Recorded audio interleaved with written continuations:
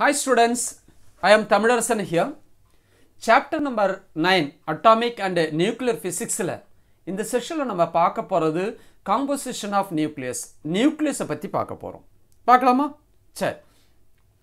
இப்போ இந்த இடத்துல உங்களுக்கு நல்லாவே தெரியும் the substance is made up of molecules, molecules made up of atoms. இந்த ஆட்டத்துல நமக்கு சென்டர் பார்ட் தான் நியூக்ளியஸ். அத பத்தி தான் நம்ம பார்க்க போறோம். அது சுத்தி எலக்ட்ரான்ஸ் வேரியஸ் ஆர்பிட்ல சுத்தி வருது.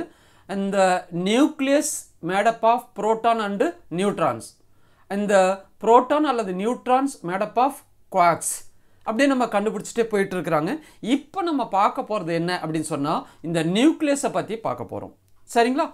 இந்த ஆட்டத்தையும் நியூக்ளியஸும் கம்பேர் பண்ணி பார்க்கலாம். ஒரு ஆட்டத்தை வந்து ஒரு ஃபுட்பால் கிரவுண்ட் அப்படினு நீங்க எடுத்துக்கிட்டீன்னு சொன்னா அதனுடைய சென்டர்ல வச்சிருக்க கூடிய ஃபுட்பால் தான் நியூக்ளியஸ். சரிங்களா? ஏன் அப்படினு சொன்னாக்க நம்ம இந்த ஆட்டத்தினுடைய சைஸ் வந்து 10 to the power of minus 10 metre. நியூக்ளியஸ்னுடைய size எவ்வளவு? 10 to the power of minus 15 metre. அப்போ நியூக்ளியஸை கம்பேர் பண்ணும்பொழுது நமக்கு நியூக்ளியஸை விட இந்த ஆட்டம் நியர்லி 10,000 டைம்ஸ் கிரேட்டரா இருக்கும். இப்போ உங்களால் புரிஞ்சுக்க முடியுதா? இப்போ நம்ம பார்க்க போறது என்ன? இந்த நியூக்ளியஸை பத்தி தான் பார்க்க போறோம். Almost the entire mass of the atom is concentrated in the very tiny region. அந்த region தான் நியூக்ளியஸ் அப்படினு சொல்றோம். அந்த நியூக்ளியஸை பத்தி தான் நம்ம இப்ப பார்க்க போறோம். பார்க்கலாமா? சரி. இப்போ இந்த இடத்துல இந்த நியூக்ளியஸ்க்குள்ள என்னென்ன இருக்கு அப்படினு சொன்னா நியூட்ரான்ஸ் இருக்கு. அந்த நியூட்ரான்ஸ் வந்து எலக்ட்ரிக்கலி நியூட்ரல். அதனுடைய சார்ஜ் வந்து என்னவா இருக்கும்? ஜீரோவா இருக்கும். அடுத்தது என்ன இருக்கு? புரோட்டான்ஸ் இருக்கு. அந்த புரோட்டானுடைய சார்ஜ் வந்து பாசிட்டிவ்லி சார்ஜ்டு. அதனுடைய சார்ஜ் எவ்வளவு? நமக்கு பிளஸ் இ அப்படின்னு சொல்றோம். ஈயினுடைய வேல்யூ நம்ம ஃபர்ஸ்ட் சாப்டர்லயே பார்த்திருக்கோம் இல்லையா? என்ன value? 1.6 × 10 to the power of minus 19 coulomb. சரி. எலக்ட்ரானுடைய சார்ஜ் நமக்கு என்னது? மைனஸ் இ. அப்போ புரோட்டானுடைய சார்ஜும் எலக்ட்ரானுடைய சார்ஜினுடைய மேக்னிடியூட் ஈக்குவலா இருக்கும். புரோட்டானுடைய சார்ஜ் வந்து பாசிட்டிவ் பிளஸ் இ, எலக்ட்ரானுடைய சார்ஜ் வந்து மைனஸ் இ நெகட்டிவ். அதுதான் டிஃபரன்ஸ்.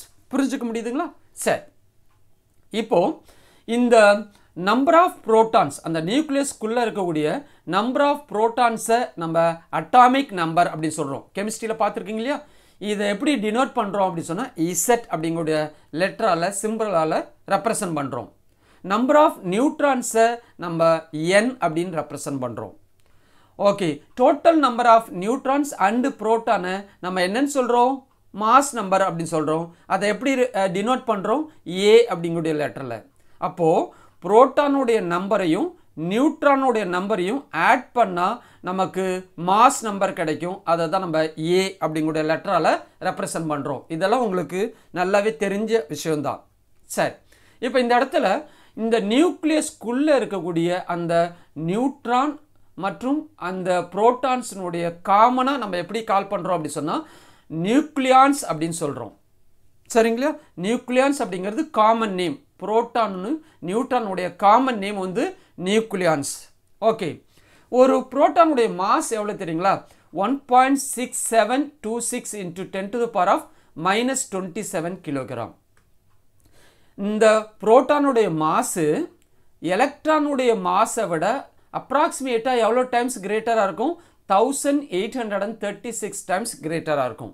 இப்போ உங்களால கம்பேரிட்டிவா புரிஞ்சுக்க முடியுதா? சரி. இப்போ இந்த நியூட்ரானுடைய மாஸ் எவ்வளவு இருக்கு பாருங்க? 1.6749 × 10 to the power of minus 27 kilogram. இப்போ இதுல இந்த புரோட்டானுடைய மாஸ் அப்படியே கம்பேர் பண்ணி பாருங்க. இந்த ஃபர்ஸ்ட் 3 டிஜிட் சேமா இருக்கு. அப்போ இந்த 26 இங்க 49 கொஞ்சம் அதிகம். புரோட்டானுடைய மாஸை விட நியூட்ரானுடைய மாஸ் கொஞ்சம் அதிகமா இருக்கும். அதை தெளிவா புரிஞ்சுக்கிங்க. சரி. இப்போ இந்த இடத்துல ஒரு எலிமெண்ட்டை நம்ம எப்படி ரெப்ரசன்ட் பண்றோம் அப்படி சொன்னா XIA அப்படின்னு ரெப்ரசன்ட் பண்றோம். இதுல X அப்படிங்கிறது என்ன? Chemical symbol. சரிங்களா? இதுல A அப்படிங்கிறது என்ன? மாஸ் நம்பர், அதாவது total number of proton and neutron. Z அப்படிங்கிறது என்ன? அட்டாமிக் நம்பர், அதாவது total number of protons. Okay, இப்போ இந்த நைட்ரஜனை எப்படி ரெப்ரசன்ட் பண்றோம்? ஒரு எக்ஸாம்பிளுக்காக ஒரு நைட்ரஜன் எடுத்துக்கிறோம். அதை நம்ம எப்படி ரெப்ரசன்ட் பண்றோம் அப்படி சொன்னா N715 அப்படின்னு சொல்றோம். அப்போ இந்த நைட்ரஜன்ல எவ்வளவு புரோட்டான்ஸ் இருக்கு அப்படின்னு சொன்னா 7 protons இருக்கு. எவ்வளவு நியூட்ரான்ஸ் இருக்கு அப்படி சொன்னா 15 minus 7 8 நியூட்ரான்ஸ் இருக்கு. அப்போ நம்பர் ஆஃப் நியூட்ரான்ஸ் கண்டுபிடிக்கணும்னா என்ன செய்யணும்? மாஸ் நம்பர்லேருந்து அட்டாமிக் நம்பரை மைனஸ் பண்ணால் நம்பர் ஆஃப் நியூட்ரான்ஸ் கிடைக்கும். புரியுதுங்களா? சரி, இப்போ இந்த இடத்துல நம்ம நைட்ரஜன் சில நேரத்தில் சிம்பிளாக எப்படி ரெப்ரசன்ட் பண்ணுறோம் அப்படின்னு சொன்னால் N15 அப்படின்னு ரெப்ரசன்ட் பண்ணுவோம். அதாவது நைட்ரஜன் 15 அப்படின்னு ரெப்ரசன்ட் பண்ணுவோம். ஒரு நியூக்ளியஸினுடைய சார்ஜ் அப்படிங்கிறது புரோட்டானுடைய சார்ஜை தான் டிபெண்ட் பண்ணியிருக்கு. ஏன்னா நியூட்ரான் வந்து நியூட்ரல். அப்போது இந்த நியூக்ளியஸினுடைய டோட்டல் சார்ஜ் எப்படி கண்டுபிடிக்கலாம் பாருங்களேன். ஒரு புரோட்டானுடைய சார்ஜ் E, அதில் இருக்கக்கூடிய நம்பர் ஆஃப் புரோட்டான்ஸ் வந்து Z. அப்போது நியூக்ளியஸினுடைய டோட்டல் சார்ஜ் அப்படிங்கிறது ப்ளஸ் ZE.